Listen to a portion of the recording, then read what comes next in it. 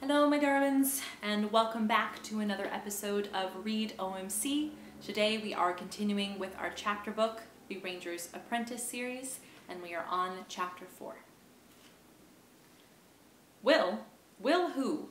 Martin asked in exasperation, flicking through the sheets of paper with the candidates' details written on them. He'd only been this Baron's secretary for 5 years, and so knew nothing of Will's history.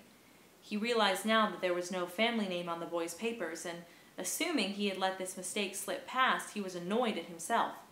"What's your family name, boy?" he asked severely. Will looked at him, hesitating, hating this moment. I don't have," he began, but mercifully the Baron interceded.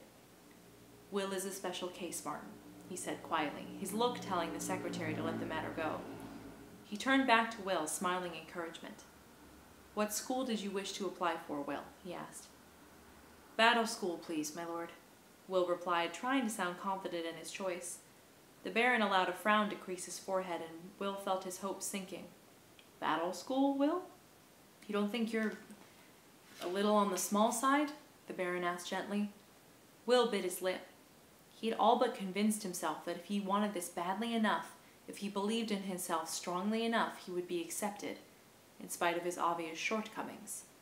"I haven't had my growing spurt yet, sir," he said desperately. "Everybody says that."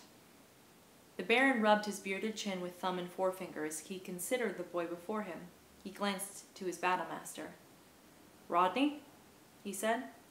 The tall knight stepped forward, studied Will for a moment or two, then slowly shook his head. "I'm afraid he's too small, my lord," he said.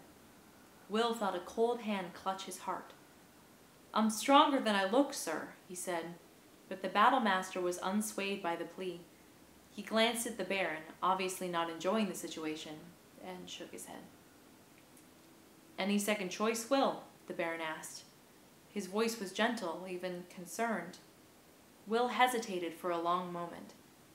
He had never considered any other selection. "Horse school, sir?"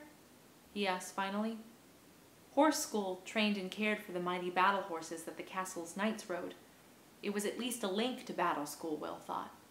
But Ulf, the horsemaster, was shaking his head already even before the Baron asked his opinion. "I need apprentices, my lord," he said, "but this one's too small. He'd never control one of my battle horses. They'd stomp him into the ground as soon as look at him." Will could only see the Baron through a watery blur now. He fought desperately to keep the tears from sliding down his cheeks. That would be the ultimate humiliation. To be rejected from battle school and then to break down and cry like a baby in front of the Baron, all the craftmasters, and his wardmates. "What skills do you have, Will?" the Baron was asking him. Will racked his brain. He wasn't good at lessons and languages as Alice was. He couldn't form neat, perfect letters the way George did, nor did he have Jenny's interest in cooking. And he certainly didn't have Horace's muscles and strength. "I'm a good climber, sir," he said finally, seeing that the Baron was waiting for him to say something. It was a mistake, he realized instantly. Chubb, the cook, glared at him angrily. "He can climb all right. I remember when he climbed up a drain pipe into my kitchen and stole a tray of sweet cakes that were cooling on the windowsill." Will's jaw dropped with the unfairness of it all. That had been 2 years ago. He was a child then, and it was a mere childish prank, he wanted to say.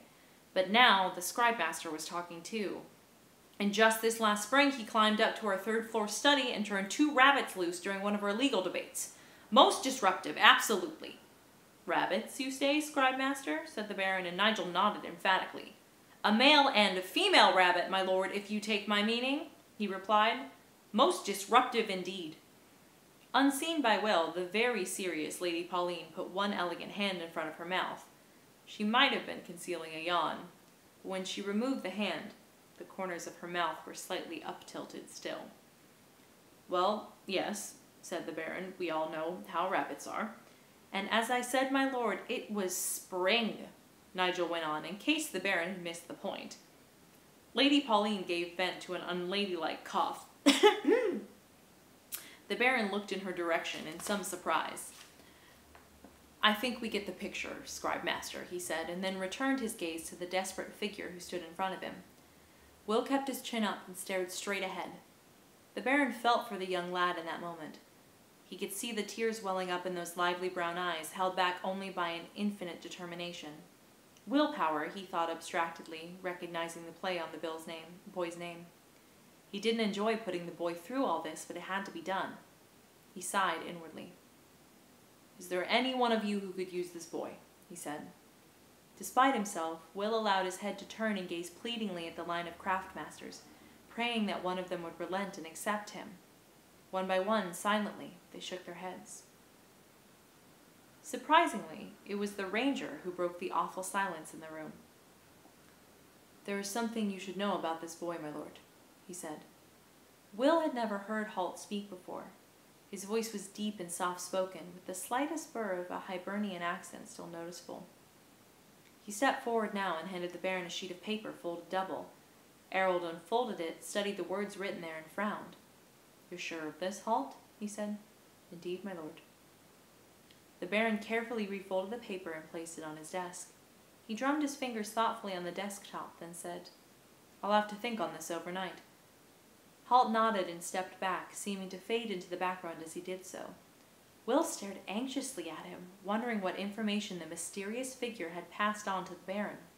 Like most people, Will had grown up believing that rangers were people who were best avoided. They were a secretive, arcane group, shrouded in mystery and uncertainty, and that uncertainty led to fear.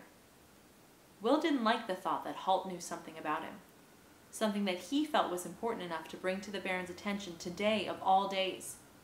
The sheet of paper lay there, tantalizingly close yet impossibly far away. He realized that there was movement around him and the Baron was speaking to the other people in the room. "Congratulations to those who were selected here today.